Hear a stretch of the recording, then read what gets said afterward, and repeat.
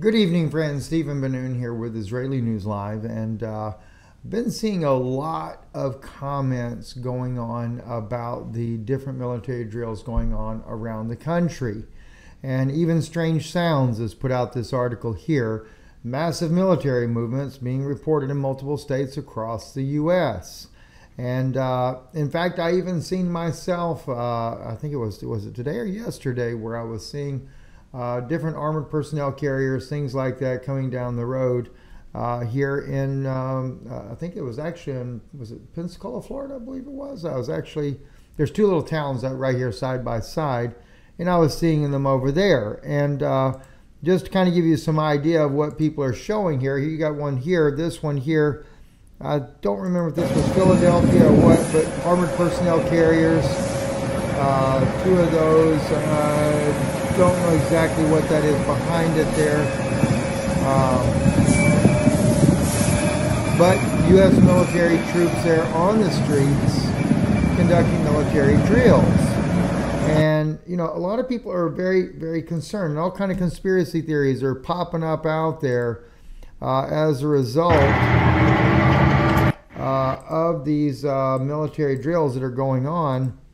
And let's see, there we go. This one here is showing tanks on the ground. You see a Volkswagen sign there in the background there. You're going to see several other tanks as well, not just that one, but there's going to be several tanks there going along the side of the highway. And it is certainly, though, it has rattled some nerves there. That's in Idaho. Let's see, the one up here was, where's that one at there? I don't even see the actual location of that one there. Maybe I'm overlooking it there. Philadelphia, I believe, is where that one was there. You had the Ospreys that were landing. Let's see, I think I saw that back over. Yeah, here we go right here. You got the Ospreys. I think the Ospreys were out there in California. That video there showing the Ospreys coming in for a landing. And, you know, and like I said, so many people justifiably wondering what's going on, why all this military equipment, why are we seeing all this happening here in the United States. And here you have their photograph there on Twitter there. CBK News 121 reporting this one here, showing them at a truck stop there. And like I said, I even seen it myself. All right, so what is it? I'll tell you what it is.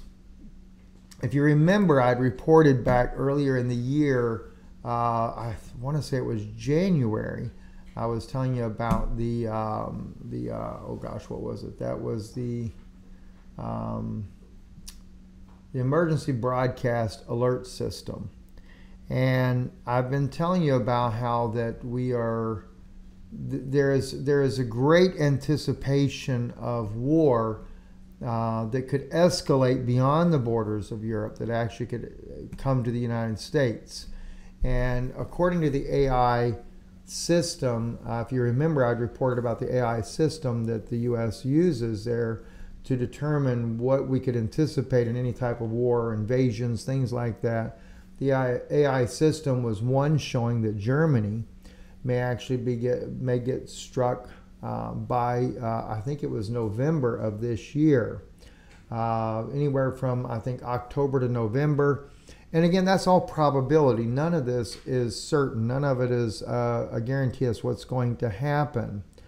But there's also a high probability that we could be hit here in the United States from our northern border, because we know Chinese troops are there at the invitation of Justin Trudeau. We know that we have the cartel, who is also being managed by the Chinese on the southern border.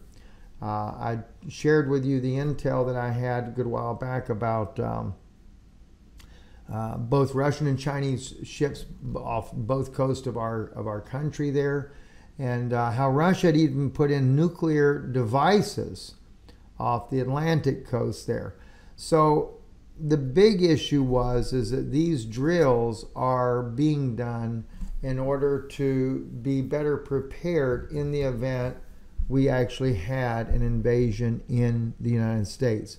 Logistically, can we pull it off? Can we get the tanks moving? Can we get our own military equipment here to protect our own country in the event of a war here on U.S. soil? So this is the reason why you're seeing that. It's not a clandestine operation, not some kind of strange thing, not some kind of getting ready for martial law or anything like that. It is just simply, it truly is military drills in the event that this were to happen here in the U.S.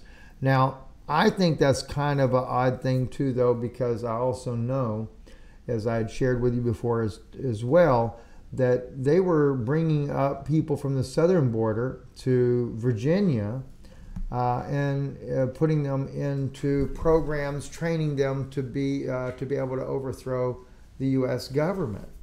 Military operations that would be done like guerrilla warfare within the country, and you see all this happening, and excuse me, with that, you cannot help but wonder, what's gonna be next, and granted, what's going to be next is certainly right around the corner for us there. In fact, I want to pull up this one article here if I can find it for you real quick there, because Netanyahu is saying that that he is ready to resume his judicial overhaul. And I wanted to see if I can pull that particular article up there. Yeah, here we go, right here. It's 14 hours ago. This article here came out on Axios. Says Israel's Netanyahu says he will resume judicial overhaul after talks collapse. Said Israeli Prime Minister Benjamin Netanyahu announced during a cabinet meeting on Sunday that this week he will unilaterally resume the legalization process of the government's controversial plan to weaken the Supreme Court and other democratic institutions.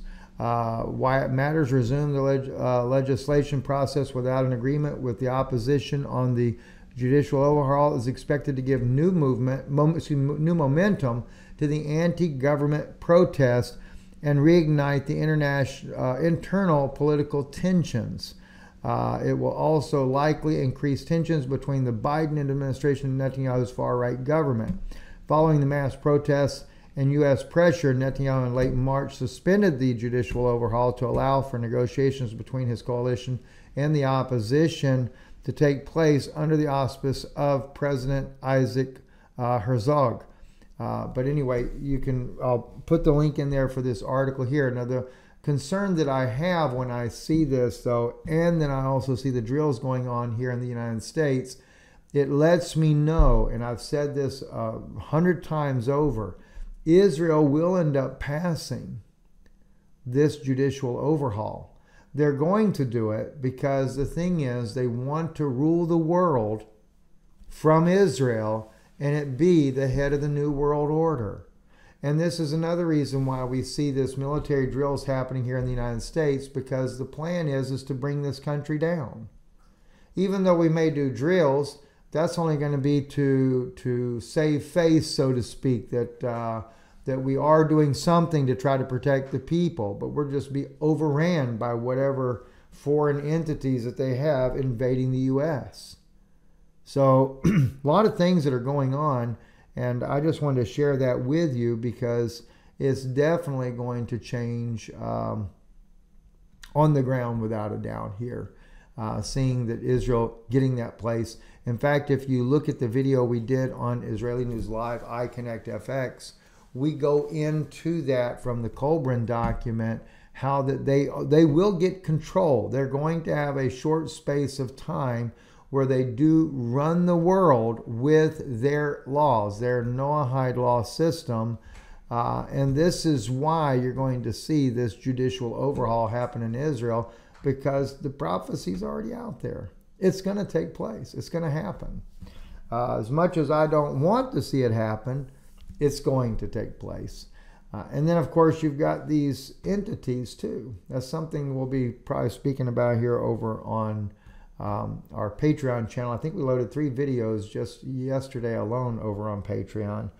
But I've got another one I want to share with you about the Uma and some of the things that was told to me about that, as well as the Vatican, and not the Vatican, but the Catholic Church sitting on portals, and something that's been happening inside the churches themselves. Going to share that over on Patreon.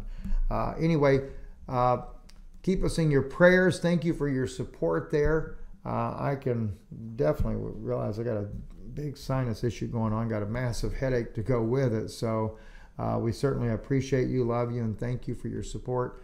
And also pray for us on the internet, because we are really being bombarded. Our internet is being knocked offline on a continual basis all day long today.